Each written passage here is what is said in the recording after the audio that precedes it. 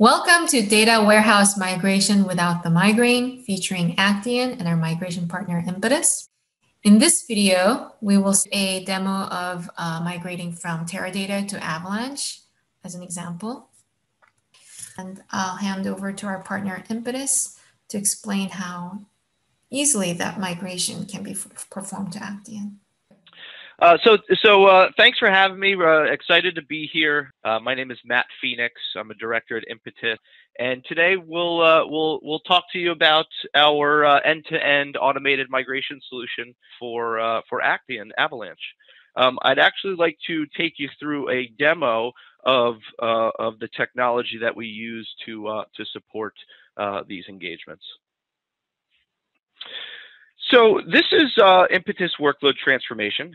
It's a web-based tool that can be deployed on-prem or in the cloud. For the purpose of this demo, I'm going to walk you through the solution and how it maps to the four-click paradigm approach that I had previously talked about. The first step is the assessment step. There's really two ways that this assessment can be performed. The first is that the customer can send the various artifact outputs from the legacy environment that we need to perform this analysis, and we can run that analysis within our environment. The second way that this can be performed is we can actually implement the workload transformation solution behind the customer's firewall and read directly from their source system. So if there's any security constraints for sending us artifacts that we require, we can certainly do this behind your firewall as well. Starting out with the first phase, we have the assessment. And so what I'm going to do is I'm going to walk you through an output of a Teradata environment that we analyzed. So the first thing I'd like to draw your eyes to here is the queries that have been analyzed as part of this assessment. So you'll see that we have over 15,000 queries from this Teradata environment that have been analyzed. What's really important here is that we identify right off the bat that a little over 5,000 of them are unique queries. So what this means is that right out of the gate, we're identifying redundancy within your environment. This is extremely important because now we just reduced the scope and the overall effort by identifying what are the unique queries that need to be transformed and moved over to the target environment. If in a manual process, if you were to assume that everything within your Teradata environment would be lifted and shifted up into Avalanche, that adds a significant amount of unnecessary scope to the project, as well as adds it's essentially a garbage in, garbage out type of output. Things that are unnecessary, you don't really want to put them into the target environment that you're going to. The second thing that I'd like to point out is that there's a number of additional dashboards here where we can understand query types, query constraints, various entities.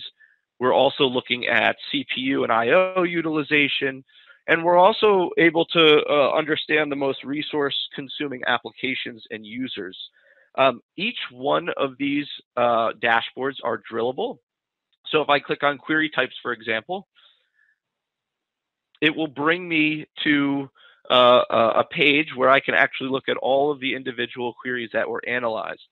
What's really important here is that we are applying a complexity score to each one of these queries. This complexity score is created based on a proprietary algorithm that we have. And really what the purpose of this is to identify and bucket workloads into complexity groups where we know that based on the complexity group that it gets bucketed into, that we can either know that that workload can be fully automated and transformed to the modern environment, or that we can get some level of automation in transforming that workload, but there might need to be some manual tuning on the back end. Or the third bucket is really where we identify workloads that might be candidates for complete re-engineering, mainly because they just weren't built to be supported in that new target environment, and really should be considered for a complete re-architecture, re-engineering. I'd also like to point you to this. So if we look at recommendations here, we can actually see the complexity buckets that I was referring to before.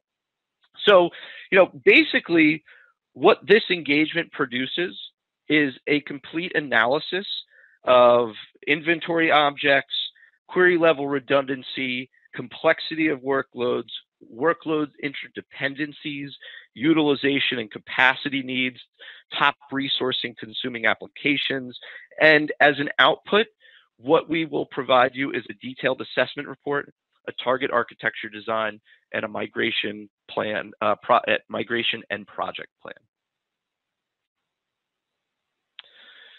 So moving on, and keeping that four-step paradigm, four-click paradigm in mind, we'll move on to and show you a migration pipeline of some Teradata data and workloads that have been transformed to Actian Avalanche. So here you're going to see that we have a 5-stage pipeline consisting of a data migration, a translation step, a data validation step, an execution step, as well as a final validation step. We can actually look at this pipeline, and we can see a visual representation of this pipeline.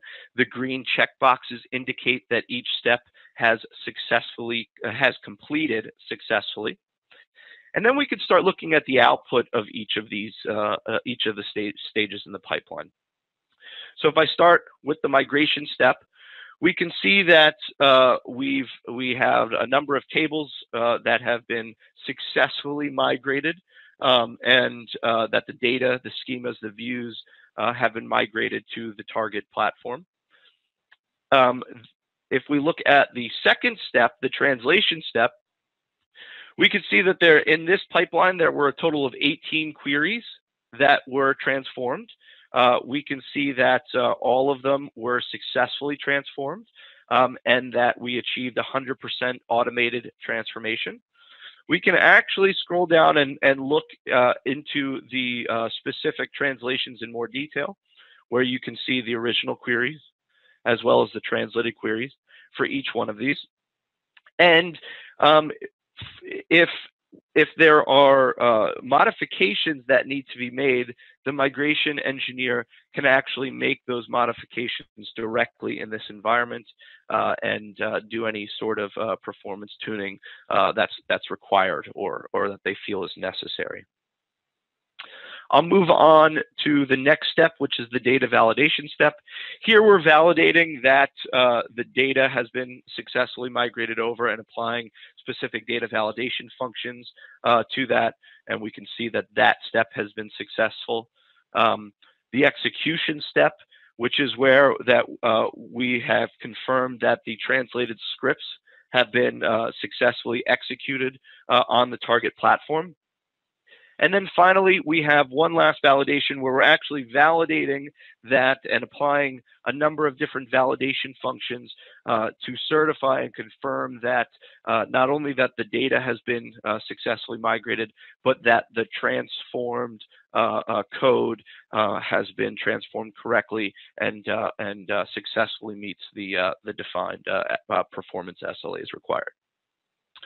So that, in a nutshell, is the Impetus workload transformation solution and our approach to automating and accelerating these modernization projects.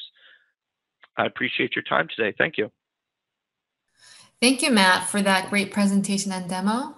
If anyone is interested in learning more about Avalanche, I encourage you to visit our website at www.actian.com/avalanche, where you can start a free trial of Avalanche with a $500 credit. We also offer a complimentary migration workshop. If you're interested, please email Actian Solution Advisors at asa@actian.com. Thank you.